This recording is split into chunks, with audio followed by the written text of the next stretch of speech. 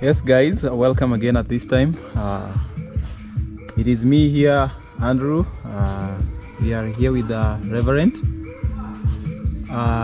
here at Amani village. As we've had the all progress, we had the issuing of some things, but we still need to, this is a life, and there are a lot that might be going on without us knowing. So we want to get to have a chat with the Reverend, and also being the director that is running this place. We want to have a chat so that we can hear from him. Reverend, you can introduce yourself again to these people. Yeah, my name is Reverend Bichanga Kenneth. I'm the director of Amani Village of Hope, and as the director of this institution, I've been doing this work for the last 19 years. I've been working in the church as an Anglican priest, but 10 years ago I had to call it quits from the pulpit so that I could dedicate my life to these children. This is the Lord's calling, and I really enjoy my work, because when I see God keeps on using me to change lives, I feel so happy. So Amani got initiated, reason being we have children who are in need, and Amani takes care of children who are orphans. We take care of abandoned babies. We take care of children who have been infected with HIV and AIDS. We also take care of children, especially girls who have been abused. And in this institution, we have seen so many children passing through this place. And some are in university, some are already working, and there's a big number who are working in a way that some are doctors, some are nurses, some are also teachers, and some are now hustling so that they can also get their daily bread on day-to-day basis. Okay, if I would cut you short, you said something like you had to quit the pulpit work to get much dedicated to this. Like, if I would ask, for the other 9 years, when like you said, it started 19 years ago. So when within the 9 years, that means that you are having a double responsibility in the pulpit and also here, but you are still running it smoothly. Yeah, actually I was running it smoothly, but it was not easy for me, because one, I had to go to the parish first thing in the morning, and in this place I would come to this place at around 3, just to see on how the children are and with the staff. But when I came to realize that it was not easy, the reason being that if you are an initiator of such a project, you have to make sure that you are always on the ground, just to get to understand the basic needs of the children, and also requirements from the school, and also to see that all is well for them. Same to the staff. Yeah, that is a really good leadership quality. You be to the ground. You said something like being in the ground. You say we go. You don't say go. You say let us go. Yes. That is a nice one. And you said something like to do with also the staffs. Like, how many staffs do you have here? And at the moment, I have a number of 9 members of staff who are working here in this compound. Okay. Yeah. And I am keeping, at the moment as we speak, I have 113 children in this compound. 110? 113. 113? Yes, and out of 113, I have 66 who are in boarding schools. Okay. Yeah, that is high school. Then I have a team of 15 who are in university. Okay. I think we met one that was in college, isn't it? Yes, that is David. David is one of the first children to be rescued in this institution. Okay. Yeah. So at the moment, actually David came here before even joining primary school. He was in nursery. From nursery, he went to St. Oda School for the Blind, and then we took him to Thika High School for the Blind. Okay. Yeah. Another question that is coming here, like, fine, you're now okay. These are I can say that it can be for. I can use another part or another term like it being a refuge for the children. So, okay, how do you manage to, for example, raise the funds the to funds that we educate raise them? from this institution is that it is just coming from friends. You see, these people, rather friends of ours, whom some of them are donors. We had some who are there for us, and they could stand with us, but majority of them have already retired from priesthood, and some have even retired from their different areas of work. So you find that at the moment they cannot manage, and then you find that especially when you keep on relying on these donors, it makes the work to be very difficult. So at the moment as we speak, we only get support from friends. Friends whom are willing. The reason is because the economy has affected people all over the country. It is something that is worldwide, and it has made the work to be very difficult.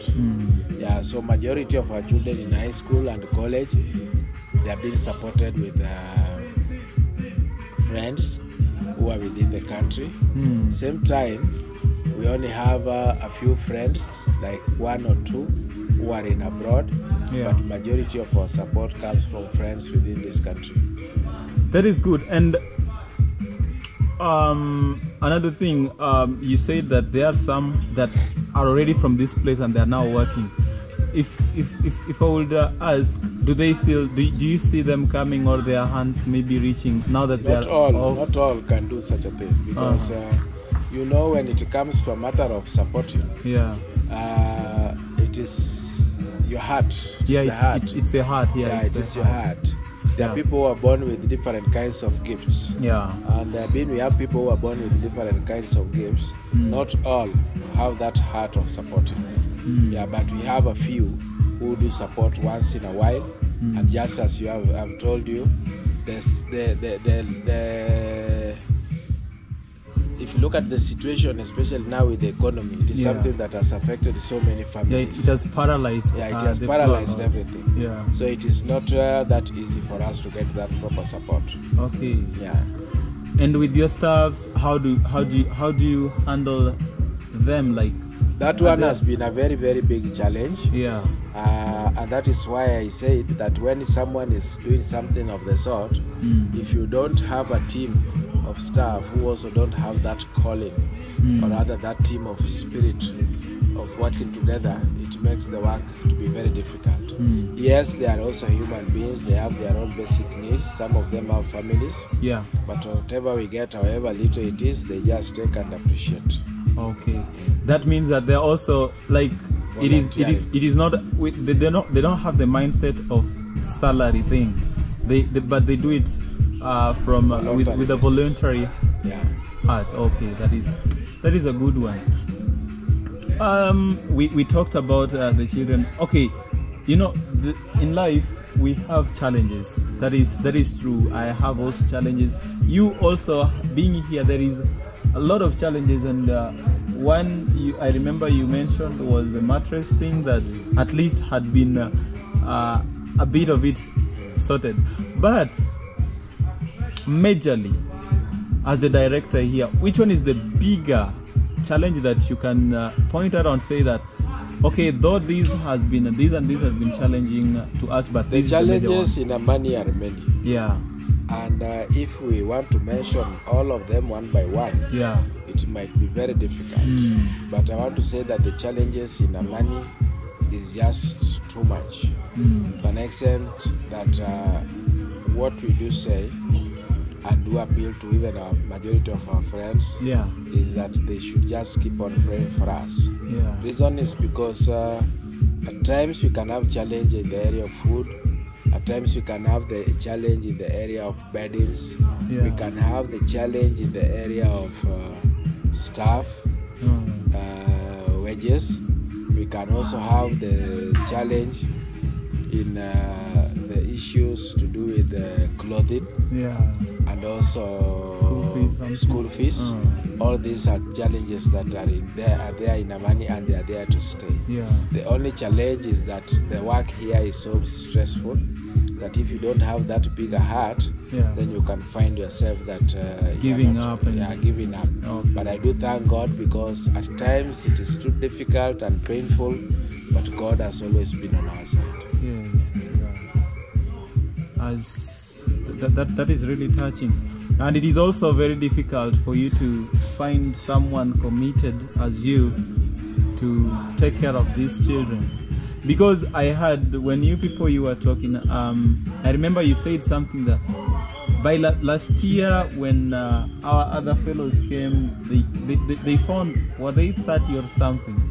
Yeah, when they came here, they were around 32 to 38 children. And today we are speaking again, the number has increased, and we are talking of 130. That means that there is an increment of 100 from last year. 100 or something. Yeah. Approximately 100. That is too much, and let us just hope for the best, and we keep praying that God help you guys and help us and any other person that is willing to assist here. Yeah, in Amani our doors are always open. Yeah. Anyone who is willing to support can just pay a visit. What we need here is clothing, because these children, they have challenges with clothes, they have challenges on the issue of fees, they have challenges on the issue of beddings. They also have challenges, especially on shoes, and we also have challenges when it comes to matters of medication, because here I am also taking care of children who have been infected with HIV and AIDS, and they have to eat, they have to be well taken care of medically, and especially now that you have come, you'll realize that there is a lot of mosquitoes, and being there's a lot of mosquitoes, there's now a breakdown of malaria. Malaria is too much. So being malaria is too much, we don't even have that fund to buy the malaria drugs. But we keep on praying, because God has always been faithful to us. Okay. Thank you so much, Reverend. Thank you for your time. We are praying for you, and we are hoping that in due time God will do His deeds. Thank you so much. Thank you. Aya, asante.